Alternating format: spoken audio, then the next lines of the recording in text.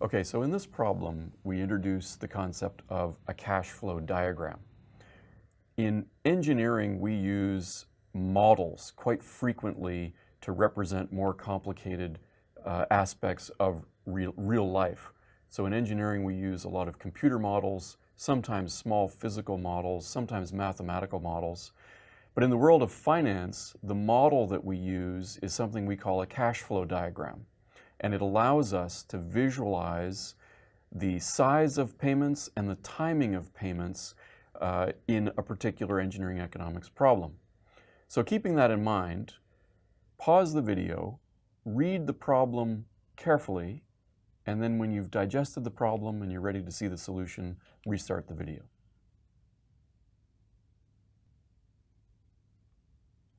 Okay, so this problem contains a lot of information, and we need to try to take that information and convert it into a cash flow diagram. So the first thing I do, I start by drawing a line. And the cash flow diagram is really nothing more complicated than a line. Most important point on the line is time t equal to 0. That's now, and that is when our payments we usually refer to as a P, or a present value, occur at time t equal to 0 on the cash flow. In this problem, we can see that the total time that we need to model is 7 years. So what I do is I draw a line that has 7 years on it. And we just draw it like this. 1, 2, 3, 4, 5, 6, 7.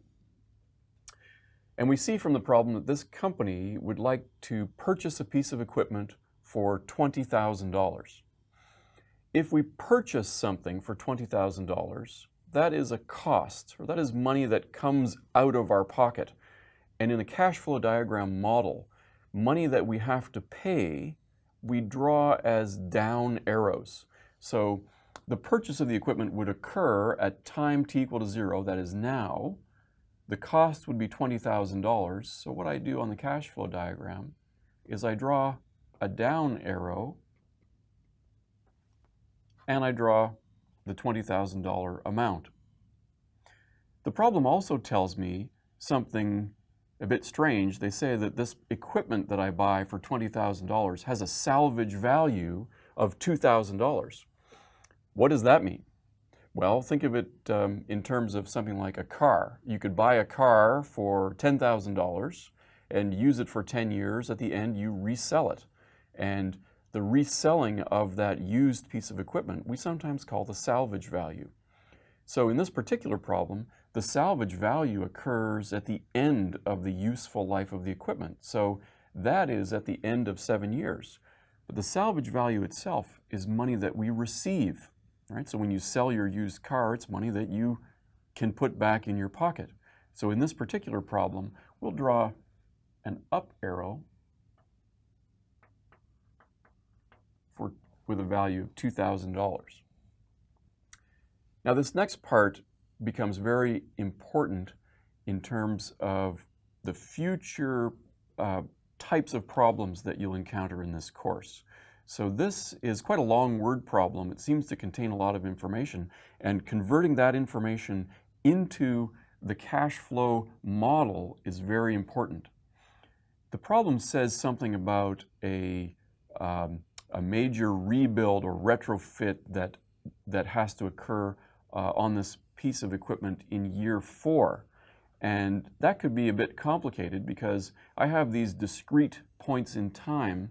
It doesn't tell me exactly when in year 4 this extra cost is going to occur. That's what the refit is, a cost that has to be spent on this piece of equipment, maybe just to keep it updated or keep it running properly. So we know it's going to be a down arrow. It occurs in year 4. Well, do I put that right at 4? Or does it occur where? It could occur anywhere in here. This is year 1, right? So you could say this is year 1, year 2, year 3, year 4. So if that cost occurs sometime in here, in the cash flow diagram modeling world, if a cash flow occurs in year 4, I place that at time t equal to 4. And we'll see later on in the course why that is. But if the time value of money calculations are done with years as the discrete compounding intervals, then it actually doesn't matter where in year 4 that cash flow occurs. I can just put it at the end of the time period, and the time value of money calculations end up being the same anyway. So I'll put that $5,000 cost that I have to spend at year 4. The problem also talks about a yearly expense. So there's this O&M. That stands for operating and maintenance costs. Operating and maintenance costs occur every year, and again, because they're a cost, they would be a down arrow on our cash flow diagram. So if the costs occur within each year, I place the costs at the end of that time period. So at the end of each of my time periods, including year 4, so I'll have to sneak it down here, the end of each of my time periods, including the last time period, I have this $2,500 cost. And just for completeness, I'll put it at each of the locations.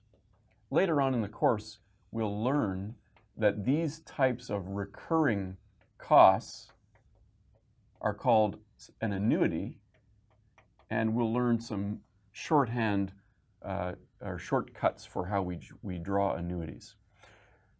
After you've drawn this cash flow diagram, we're now at the point where we can apply the time value of money calculation rules. But although this problem may seem very, very simple, it's important for you to practice reading the problem, converting it to a proper cash flow diagram. If you can do this, then you're one step towards being able to do all of the other problems that we'll do later on in this course.